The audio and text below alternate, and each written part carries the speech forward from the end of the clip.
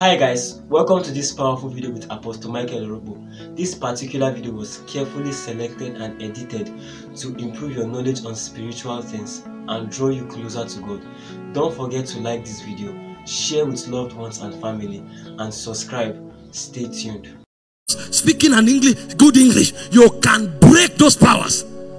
It is the spirit that raised up Jesus from the dead that has the power to invade the cell structure and reprogram and re-engineer that person. That's why we don't move until he moves.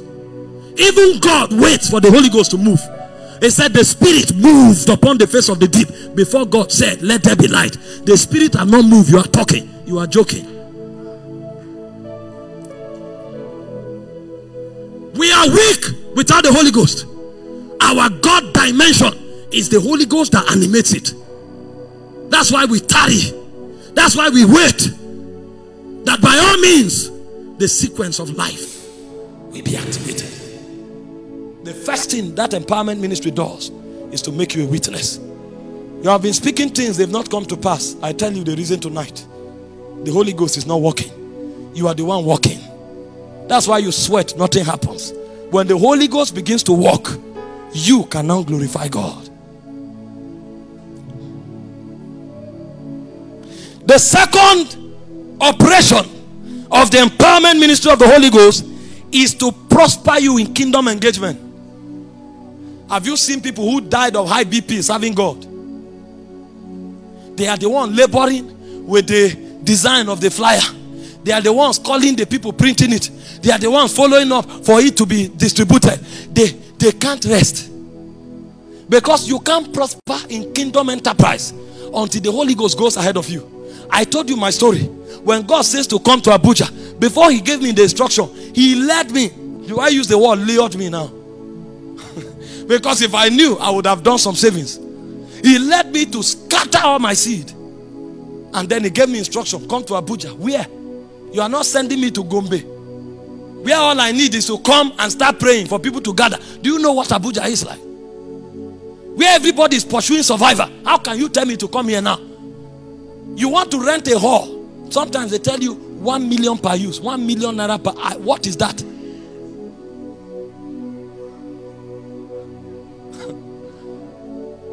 Up at the inaugural service, we were trying to say, okay, wait. I say I will pay. Relax. Until that morning, I was invited to minister somewhere. I came and preached. The people couldn't sit down. One person gave me a check of 1 million. He said, I've not heard it like this before. Before I knew what was happening, God's servant stood up and said, let's give an offering. I left there with 14 million. What's going on here? Before I knew what was happening, we said, oh, we are looking for a way to get network. The person they hired to set up the network, the guy traveled to Lagos, he couldn't sleep. He came back and said, no, I will install it for free. I will install it. And let me go and sleep. I can't sleep. I can't sleep. Until the Spirit be poured upon us from on high, then the wilderness can become a fruitful field, and the fruitful field can become a forest. That's why Jesus didn't run into the city. The Bible said he was endued with power from on high. He said he returned. Luke 4:14. In the power of the Spirit. It was the Spirit that spread his fame abroad. It was not billboard. The Spirit spread his fame abroad. Everybody began to talk about Jesus of Nazareth. When you read the synoptic gospel, many times you will hear, and they said, it's not his disciples that spread his name. There were some people that the Holy Ghost inspired. They will say, have you heard of this man? Have you heard of this? They will not rest. You cannot prosper in kingdom enterprise until the empowerment ministry of the Holy Ghost is activated. Many people are dying trying to please God or trying to do the work of God. Sir, rest. For those of you who work in the power ministry, you know how it works. If you want to use your faith all the time to pray for the sick, you know sometimes you struggle. But when God begins to give word of knowledge, pap, somebody is here, left ear. As you are saying it, the ear is open. You don't need to shout. Pap, somebody is here, fibroid is gone. If the Spirit alters it, is done. The same way you operate in word of knowledge in the service, that's how you operate kingdom business. You rest in his presence. If the time comes, he tells you, call this person. And you call the person, you are talking.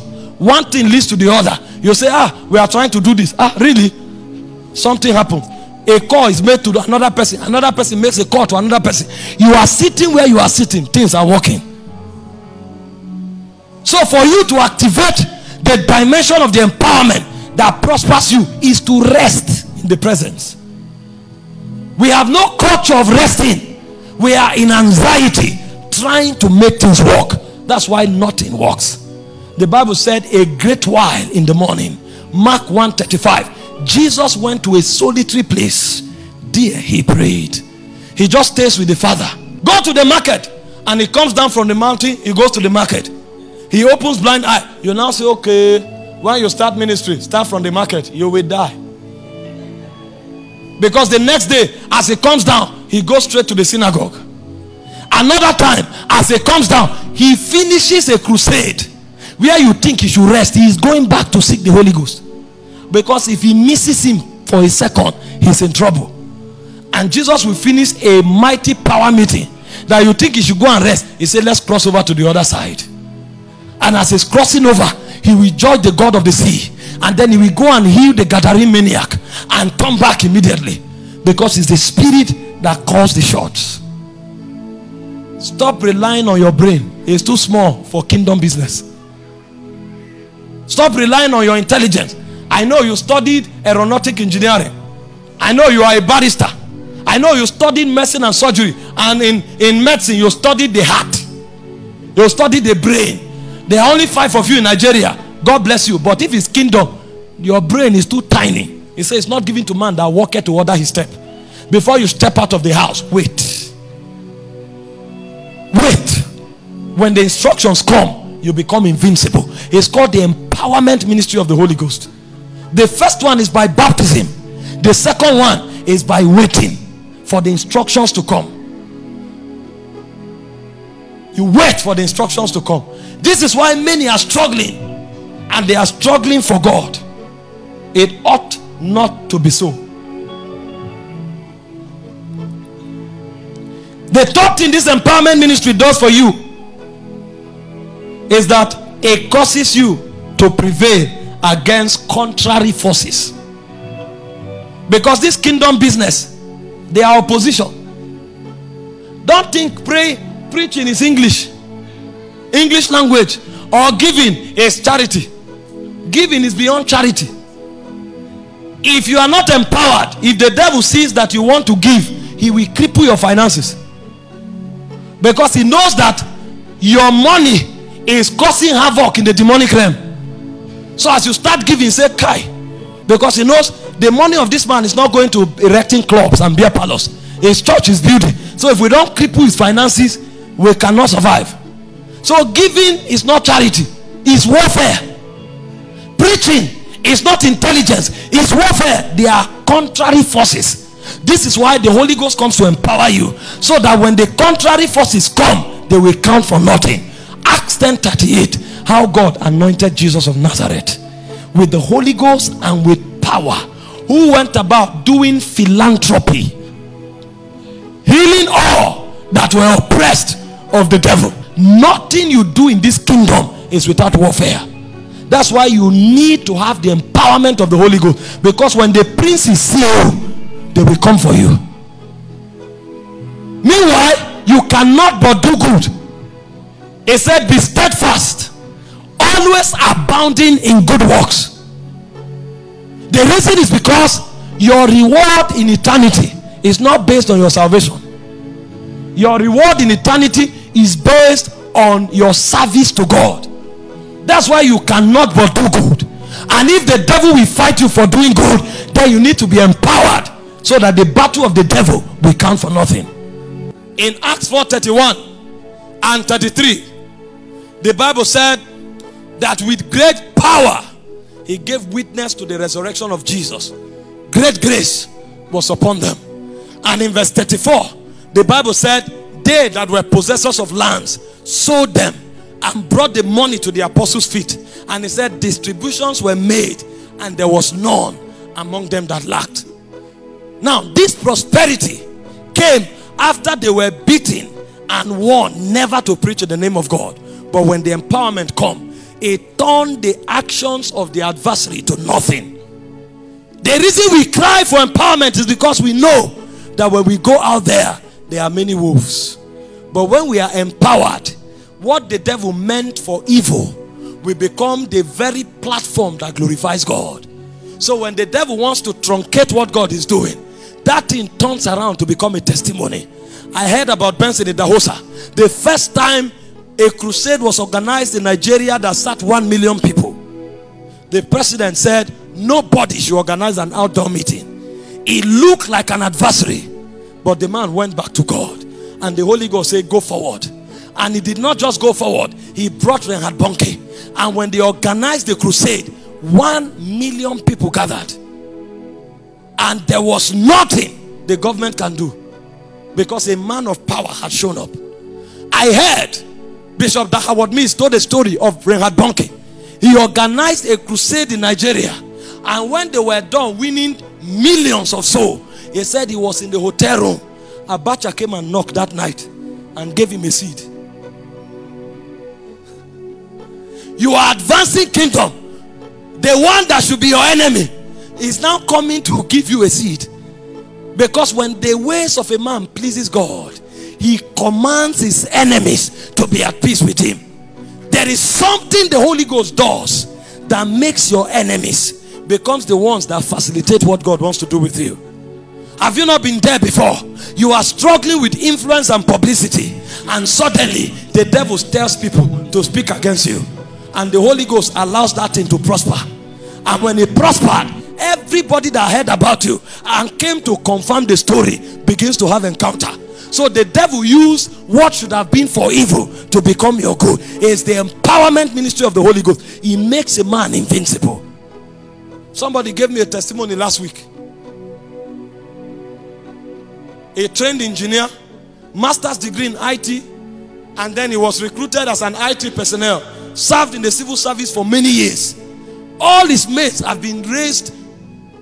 They've gone up to the third cadre in the national office. He has remained where he was when they employed him. And some of his mates that are now bosses tried to frustrate him until power came on him. The first day I met him, I heard him. He couldn't stand. He didn't know what was happening to him. He sat down. What's happening here? He's not a very emotional person. What's going on? He stood up like a man. Come on, what is happening here? He took some steps. What is that? They heard him. He sat down here till 11 p.m. Even at 11, he had not gathered himself. They had to help him home. He was coming. Another day I walked up to him and released impartation. 2 weeks later, what he was fighting for years, they did not just convert him. They made him the second in command in the office. He became directly above the person tormenting him.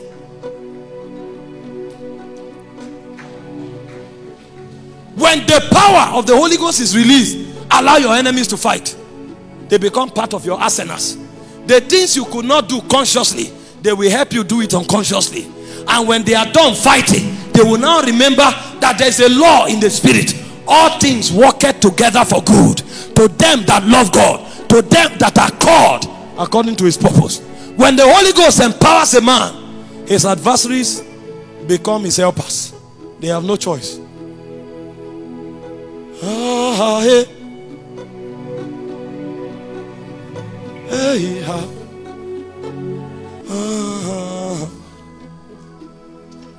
the fourth thing that happens to a man when the empowerment ministry of the Holy Ghost is at work is that God causes him to prosper. Sir, it's not only the work of God that prospers. The worker of God also prospers.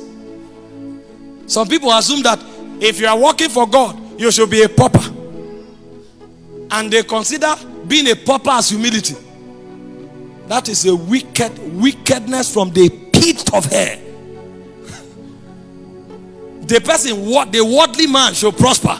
You who is doing the main work of the kingdom, they want you to be helpless. So every time you come up, you wear one big trouser with sandal and then you're talking with one shirt that you have used for 4 years.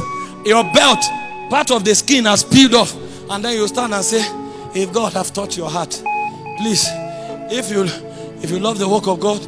Meanwhile, before you make this announcement, you will have to fast for 7 days first, that you may find favor with the people. Thank you for watching this very video we brought your way. We believed you are mightily blessed. Contained in this message are steps and principles you could apply to your life and get the desired result that is required to take you into the next level of your spiritual journey and walk with God. Once again, thank you for watching this video. Don't forget to like and subscribe to this channel, and most importantly, share this video with friends, family, and the loved ones. We would love to hear from you. Share your thoughts down below in the comment section, and we'll see you in our next video.